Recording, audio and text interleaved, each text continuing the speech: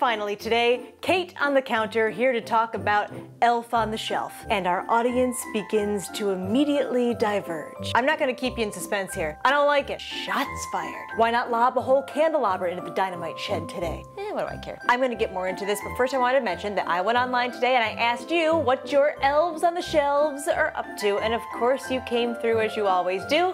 Here's a sampling.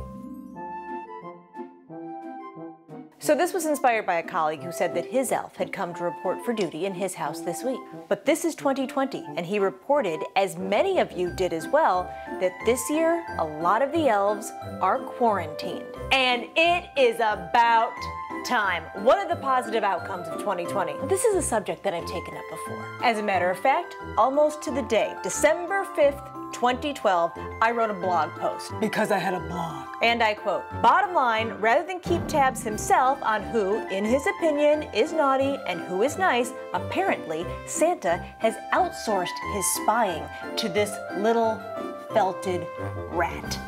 I stand by that. There's more. At best, he's a freeloader, drinking your milk, eating your cookies, using your toilet, bathing in the mini marshmallows you were going to put in your cocoa. At worst, he's a voyeur and vandal, leaving his elfin garbage all over your house, harassing your Barbie dolls, and making paper snowflakes no one even asked for. It all seems very festive and fun at first, all sugar plums and snowflakes, but there's a smugness behind that grin.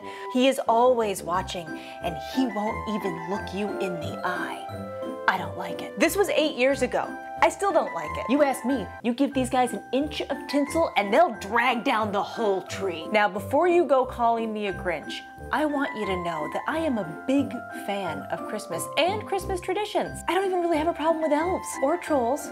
This is not a lack of Christmas spirit. This is some real two-on-your-side business. I'm looking out for you guys. And you have given me all of the evidence I need to know that I have a right to be concerned. Jessica shared this. My 3-year-old was deeply concerned that it was real poop.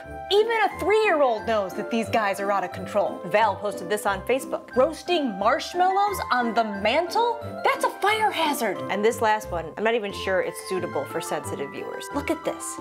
She has an actual infestation. Get out of the house. As I see it, this is Santa's way of working out some particularly challenging personnel issues. When you think about it, elves are known for what? Toy making, right? That's their special skill. So now, here we are. It's crunch time, and instead of being at the North Pole, where are they? They're at your house, sitting in a bowl of cereal like some kind of sick freak. Anywho, 'tis the season. Thanks for sharing your pictures. Have a great weekend. Don't send me hate mail, and I'll see you next time.